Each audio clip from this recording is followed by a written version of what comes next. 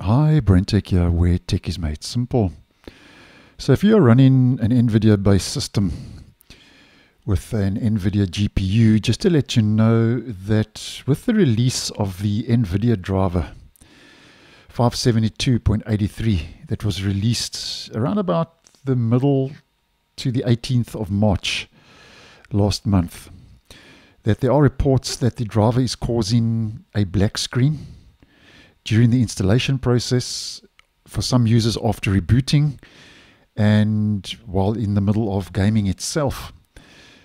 Now, if we just head over to a forum thread regarding the driver, two of the main fixes, ironically, were: the first, graphics cards may not run at full speeds on system reboot when overclocked, and GeForce RTX 50 series GPU crashes with black screen. Now, it's ironic that there are reports that there are users who are saying that there is still a black screen and there are black screen issues. And according to a forum thread, which I'll leave this linked because it's got all the links for the different drivers and release notes and so on. If you go right down to the bottom, there's a thread where users are saying, as mentioned, it's causing a black screen for multiple GPUs, mainly on newer 50 series GPUs, although there are reports that 40 series are also affected, but 50 series are more the majority that are being affected.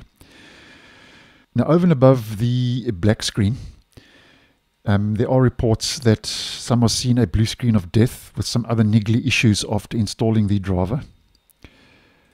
And if you are experiencing black screens or blue screens of death on Windows 11 or Windows 10, then at this stage, I think reverting to an older stable version such as 566.36 might be the solution.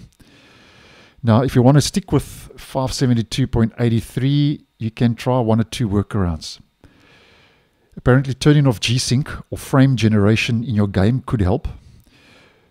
Or turning off overlays like Discord, Nvidia in-game, and MSR Afterburner could also resolve the issue temporarily. Or you can also try lowering your refresh rate to 144 Hz or lower.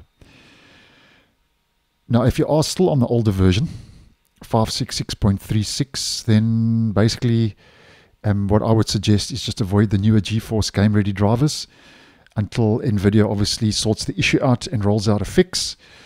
Because Nvidia GeForce drivers, obviously, game-ready drivers are not mandatory. They're optional, so you don't have to install the latest and greatest.